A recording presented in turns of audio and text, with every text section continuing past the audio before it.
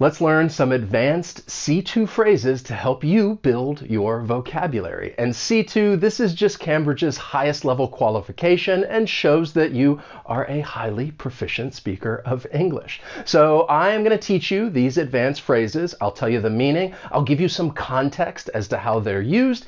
And I'm going to teach you the pronunciation because if you're going to use these phrases, you want to make sure that you are saying them correctly. So let's face it. Building your vocabulary is extremely important. And let's face it, is the first phrase that I would like to teach you. So this phrase is used to say that something is true and cannot be denied. Or it is said before something that is true but unpleasant. And just keep in mind that you're really going to use this phrase at the beginning of a statement. So to give you some context, let's look at a few memes. Let's face it, you laugh at anything I say. This is true and undeniable. Or let's face it, you're the reason I drink. In this case, it's true and unpleasant.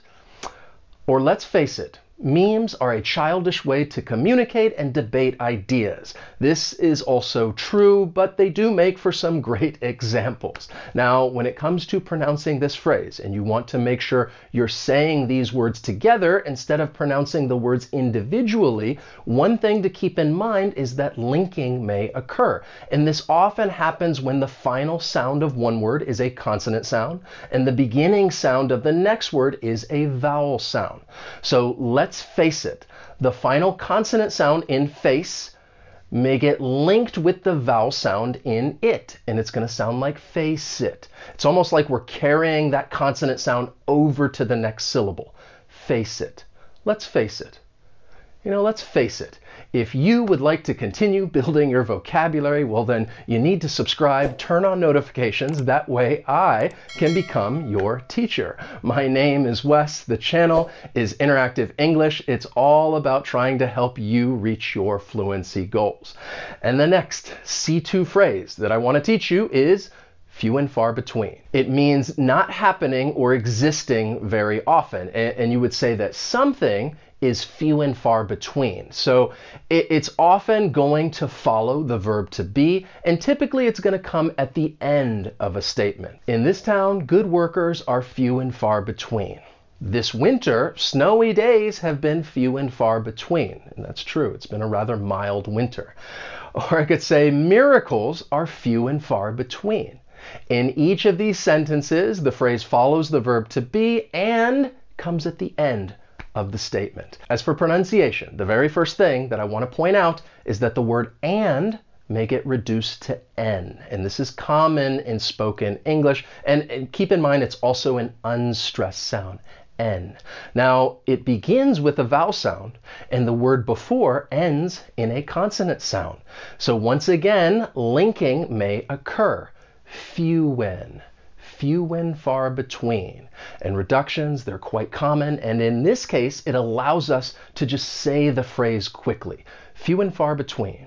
Few and far between. Just listen for it. All I'm saying is that the really good guys are few and far between. The wealthy families in the countryside are few and far between. Friends, close friends, few and far between. Now, when it comes to improving your pronunciation, good apps are few and far between. However, I want to talk to you about a great app for fine-tuning your pronunciation skills, and that is Elsa Speak, who is the sponsor of today's lesson. This is an app that I actually heard about from many of you, so I thought that I would check it out and just see what it's all about. So I downloaded the app, I started exploring, and I was really impressed with all the different things that you can do. Practice daily lessons, improve pronunciation. Let's say that you want to study by topic, and there are many different topics to choose from. So what if we go to lifestyle? And as you can see, there are a lot of different lessons to help you practice and improve. But I think the coolest part of the app is the ability to practice words and phrases that you want to learn. So we can type in the phrase, let's face it, and then we can listen to the pronunciation. Let's face it. And then practice saying it. Let's face it. Now let me show you what happens if a mistake is made and I mispronounce a word. Let's face it. As you can see, you get instant feedback, which then allows you to try and make adjustments. And right now, when you click on the link below and download the Elsa Speak app, you can get 7 days of the Pro membership for free. But you can use my discount to get 85% off a lifetime membership or 40% off a 1-year membership. So let's face it, this is a great way to practice and improve your pronunciation. And if that's what you'd like to do, check out those links and discounts in the description. Now let's get back to our C2 phrases. And the next one that I have for you is fall into place. And this is when things are happening in a satisfactory way without any problems. So it really does have a positive connotation. And often you're referring to several things that are going on, and you could say everything is falling into place. So let's say that we're working on a project, and toward the end, everyone is completing their work on time, the numbers are adding up, people are working well together, and we're going to finish well before the deadline. So in that case, I could say, as we got toward the end of the project, everything was falling into place. When you pronounce this phrase, keep in mind linking will often occur. We can link that consonant sound in fall with the beginning vowel sound in into.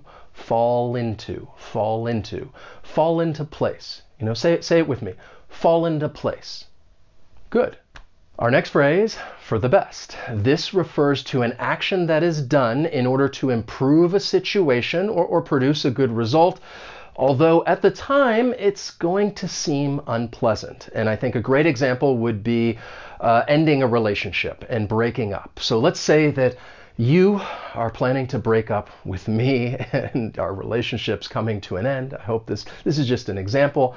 And of course, I'm very sad. I would say, please don't break up with me. People like you are few and far between. And then you would tell me, you know, let's face it, it's for the best. Okay, we need to break up. It's going to improve our situation in the future. It's for the best. Ted's stepdad and I have separated. Oh my God. It's for the best. Well, thank you, but we think it'd be better if we left. Not because of last night. It's for the best. I think that pronouncing this phrase, it's not too difficult, for the best. The only thing that I would tell you to keep in mind is that the article the, it is the weak the, and you're using the schwa sound, that sound, because it comes before a word that begins with a consonant sound. For the best. For the best. The next phrase is conflict of interest. And you may be thinking, wait a second, I have heard this phrase, and that is because it describes a situation that is quite common. So this phrase is very useful. And we're talking about describing a situation in which someone cannot make a fair decision because they will be affected by the result. So let's just say that I am going to judge a contest for children, and my daughter is one of the participants. Do you think that I am a fair judge, or would you say that I have a conflict of interest?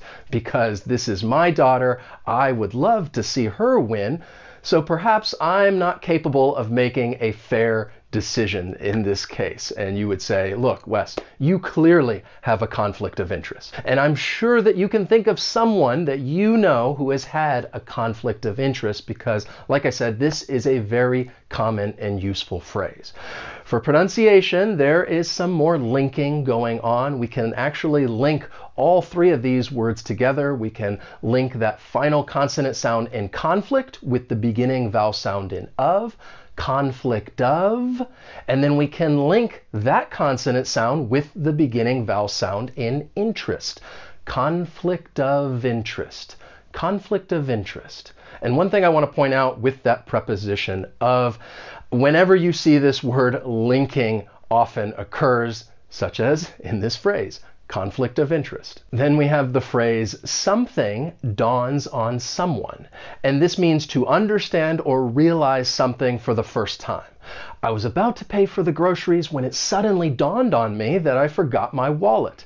And I just realize it. All of a sudden, it dawns on me. And there are some great collocations with this phrase. You could say something suddenly dawns on someone, or something finally dawns on someone. And when you're pronouncing this phrase, there's more linking. You can link the final consonant sound in dawns with the vowel sound in on. Dawns on. However, I think people may often use this phrase in the past tense, in which they're going to say dawned on. And that can be a little trickier because of the repetition when we're linking. Something dawned on me, or dawned on him, or dawned on her. And you hear that repetition, dawned on. Our next phrase is to crack down on something or crack down on someone. And it just means to take strong action to stop something. And in order to show you this phrase being used in context, I have some news headlines that I'd like to share with you. Washington bill aims to crack down on street racing. 3 things we know about Netflix's efforts to crack down on password sharing, something that I'm not too happy about. The Supreme Court might not crack down on big tech after all. And when you pronounce this phrase, more linking may occur. We can link the final consonant sound in down with the vowel sound in on, crack down on. And I think this is a little easier to say than the other one, something dawned on someone. But linking, it's very common. It allows us to connect these words and say these phrases easily and smoothly. Crack down on. In the blink of an eye. This is our next phrase, and it means extremely quickly. And it really makes sense because when you blink, well, that's pretty fast. Now, you're likely going to use this phrase at either the beginning of a statement, in the blink of an eye, something happened. Or you'll use it at the end of a statement. Something happened in the blink of an eye. This phrase may often get used when referring to time, or maybe someone is just suddenly gone. And instead of saying something happened very quickly, I would just switch it out. Something happened in the blink of an eye. Now, I have been married for, let me do the math, 6 years now, and I could say that, well, this time has passed quickly. 6 years have gone by in the blink of an eye. For pronunciation, we're going to use that weak the with the schwa sound, and then link those final 4 words. The blink of an eye. And once again, it's like we're just carrying that final consonant sound over to the next syllable. Blink of an eye. The blink of an eye. And the next phrase, I really like this one, butt in. It just means to interrupt. And really, you would be interrupting a conversation, a discussion, or just getting involved in someone else's business. And you might hear someone use this phrase if they're telling another person to stop doing this. Don't butt in. Just make sure my idiot interns don't screw up. Give the IB Hepburn. Don't butt in.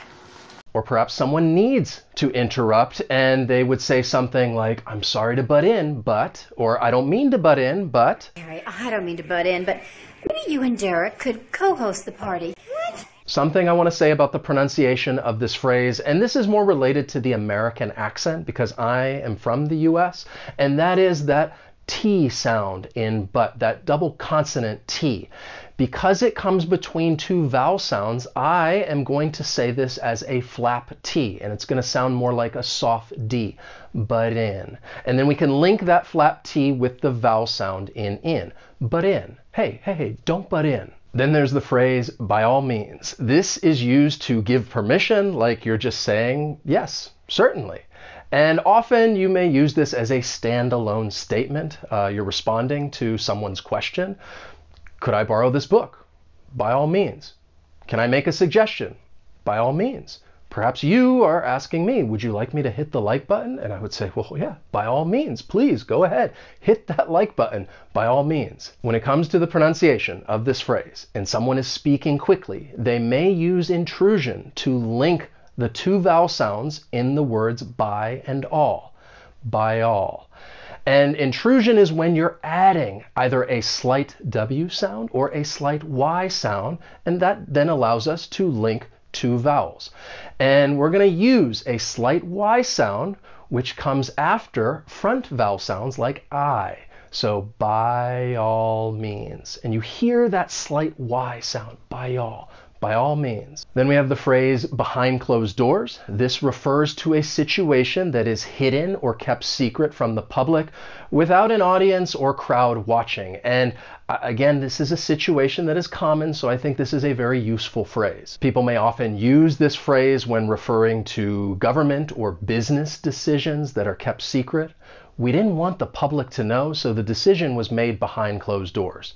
And yeah, secrecy, It's not a good thing. When pronouncing this phrase, elision may occur. And elision is when certain sounds get removed. And I'm talking about the t or d sounds when they come between two consonants. So think about the word handsome. That D, it comes between two consonants, it elides, we don't hear it. With our phrase, both of the D sounds in behind and closed, they're going to elide. They come between two consonant sounds, and it's like they get muted, and you just don't really hear it. Behind closed doors. Behind closed doors. Once again, just listen for it. I heard about a third fight between you and Apollo. Behind closed doors. How did he know to choose them? Everything happened behind closed doors. What's going on? There's been people whispering behind closed doors. So we just talked about secrecy with the phrase behind closed doors. Now let's go in the other direction and talk about the phrase come to light. This refers to facts that become known publicly. And once again, there are useful collocations with this phrase. We could say that new evidence comes to light, or new facts may come to light, or new details may come to light. I could say recently, new details came to light showing how the decision was made behind closed doors. And it's like this secret information became known publicly. When you pronounce this phrase, it's pretty straightforward. The only thing that I would like to point out is the word to. When you're stressing it, it's pronounced, just like I said, to, but there is another accepted form of pronunciation, and that is when it's unstressed, and it's going to sound more like t. And if somebody is saying this phrase quickly, they may not stress that word, and it's going to sound like come to light. Come to light. Some new evidence comes to light. Now for a little review. I know that this lesson has gone by in the blink of an eye, but by all means, please watch another video lesson because, let's face it, great vocabulary lessons like this one are few and far between.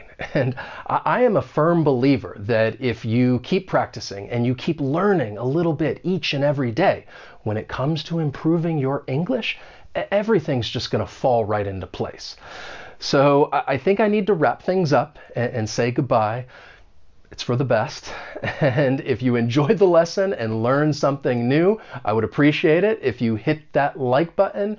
As always, thank you so much for watching, and I will see you next time. So long.